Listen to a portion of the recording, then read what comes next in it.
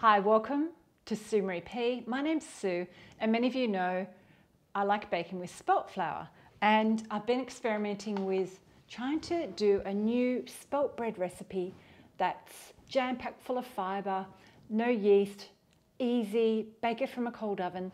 So this is my new spelt bread recipe.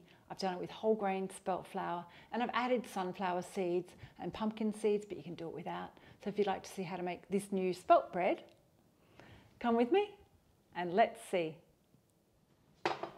So to make it easier, I've measured everything out so I can just whip it all together and show you how I do it. So I like using scales for making bread because then it's accurate no matter where you are in the country, because cup sizes vary from the UK to Australia and to America. So in this large bowl here, I've got 500 grams of whole grain spelt flour. Now I have done this with a combination of white spelt or half and half, just depending on what I've got in the cupboard. So I'm going to pop in all the dry ingredients together. So I've got 1 teaspoon of salt, and you can salt to taste. I'm doing 1 tablespoon of psyllium husk. That's kind of the magic thing that you use, which adds fibre and you don't need the yeast.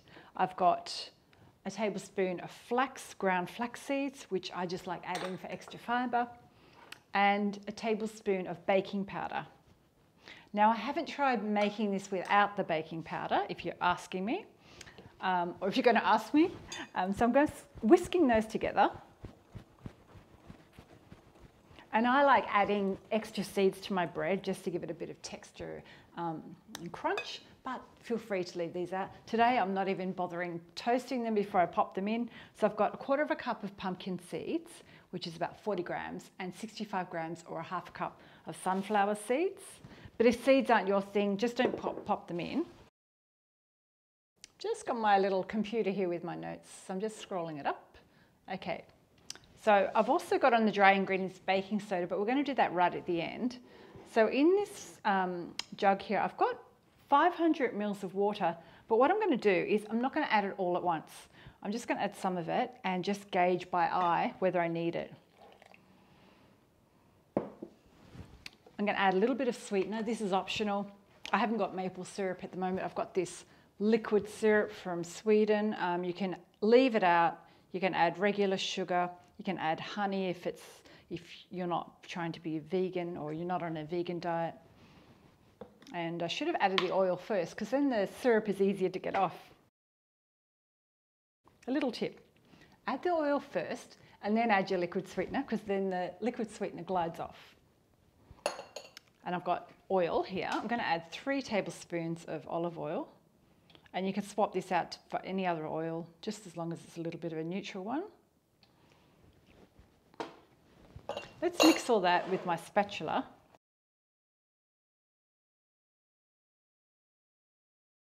Add some more water. And this is warm water. I often use just the filtered water for about 400 grams, and then I add a little bit of kettle water, so it becomes a nice kind of lukewarm temperature, and I'm just splashing my water everywhere as I'm talking. If you've clicked on for the first time, welcome. I love baking with spelt flour. I like doing buckwheat flour as well, and I like experimenting with some more gluten-free flours. I do some easy no-bake sweet treats.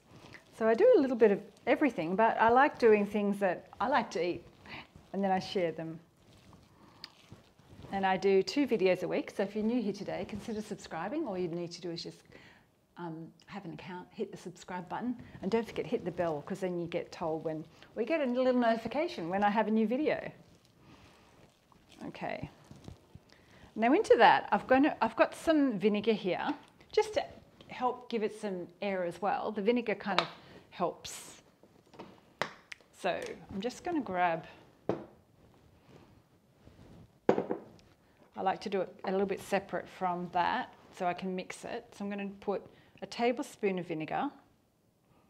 And you can grab white vinegar. You can use apple cider vinegar. And then I've got some bicarb soda here.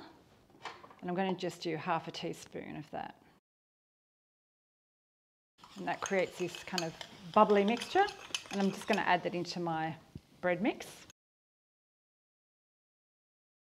The vinegar and the bicarb soda also help give it some kind of aeration or lightness. Just a tiny bit more water. And if you, I don't know if I mentioned, if you didn't want to put the seeds in, you might have to put a little bit more flour in just to balance the thickness. Now, you're not going to get a thick dough like a regular dough, but it's not going to be a cake batter. So it's kind of this loose. I've got kind of this loose mixture here, just if you can see that.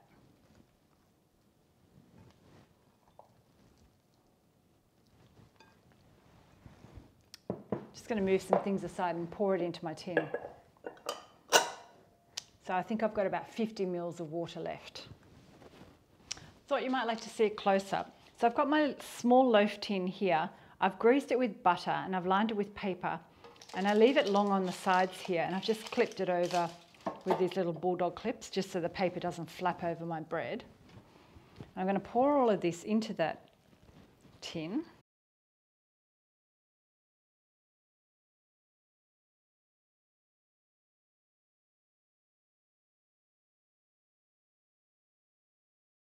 Just got a little spatula here. I'm smoothing it down just so it's even.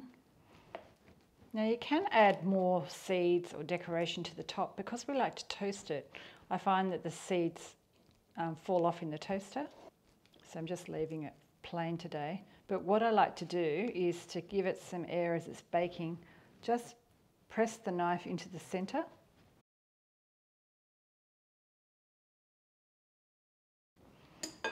And I'm going to cover it with foil. So I'm going to bake it from a cold oven, starting at 180 degrees with a fan, or that's 200 without a fan. I'll pop some other Fahrenheit temperatures above. Covered it with foil for the first 35 minutes. And then after 35 minutes, I'm going to release that. This will just ensure that it doesn't rise too quickly and I get a hard crust. And I'm going to pop a little ramekin of water to the base for steam. So this is my little ramekin. I just add tap water. So the bread's all cooked. I took the foil off at about 35 minutes. You know, I probably could have left it on for another extra 10 minutes. It has got a little bit of a crunchy crust, but I think it's going to be okay. Let me chop into it and have a look.